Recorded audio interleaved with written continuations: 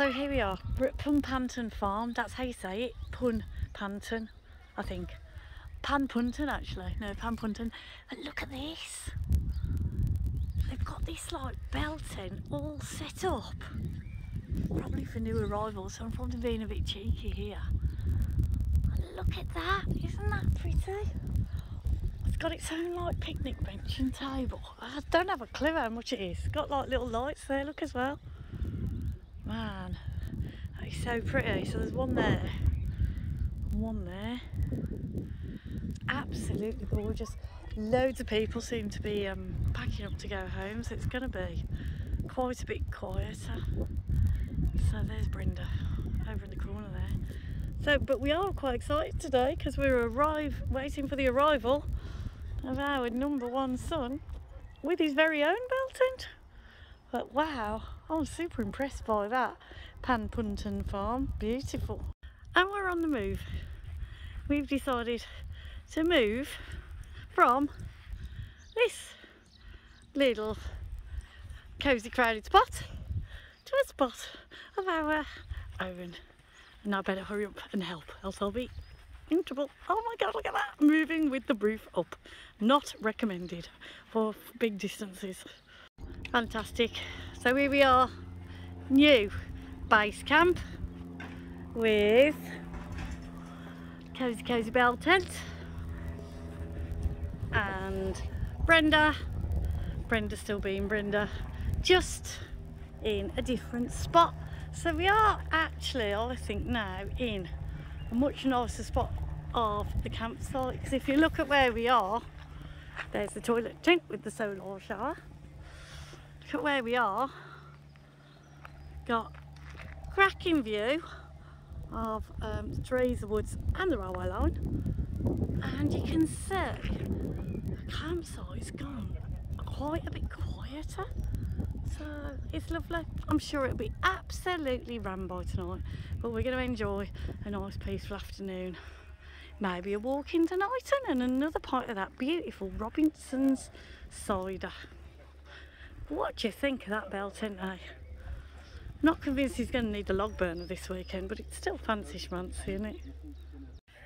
So, here we are with the summarised bell tent. I don't mean the shortened version of a bell tent. I mean the version that is made for the summer. Look at that. But the thing that I like the best is the carbon monoxide alarm that we have bought for our son to keep him safe when he has his log burner on in his now summarised bell tent. Here we are in Knighton at the Horse and Jockey. Now Mr. Brenda Jr. has joined us on our little holiday with his bell tent, and the reason I'm filming here is actually because of these roses. So we've just had a nice pint of cider, have we not? Yeah. And the boys are going to have another one, and I'm going to try something called Madre, which apparently is a Spanish premium lager. Right, what you all didn't know is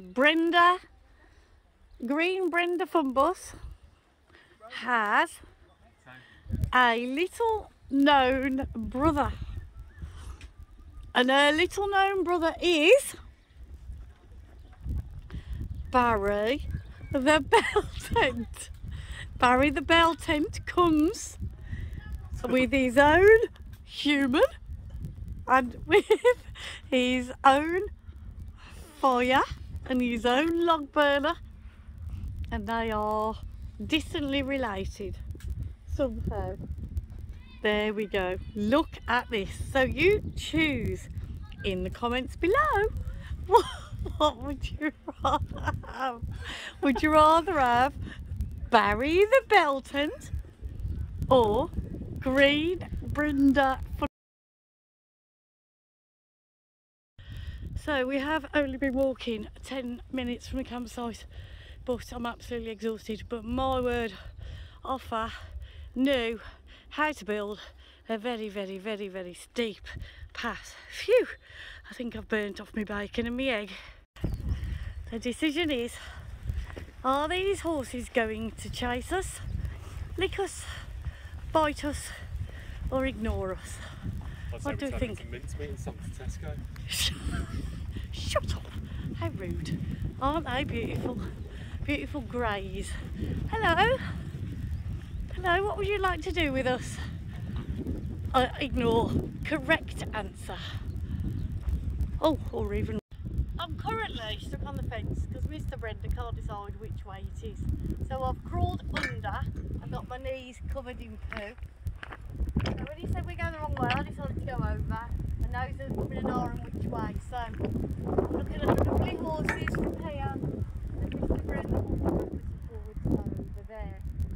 Very nice. Oh, by the way, it's starting to rain, which is annoying. Which way is it? I'm so excited. So we've just done our massive walk, Offers Dyke and all that shenanigans. Walking back from Knighton to the campsite, and over here Jack just spotted a mink, and he has took a photograph of it, so I'll put a photograph up. So I've never seen a mink before in the wild, so that was really rather exciting. So well done Mr. Brenda Jr. for wildlife spotting. So right now I'm going to upload it to iNaturalist, which is a very exciting app.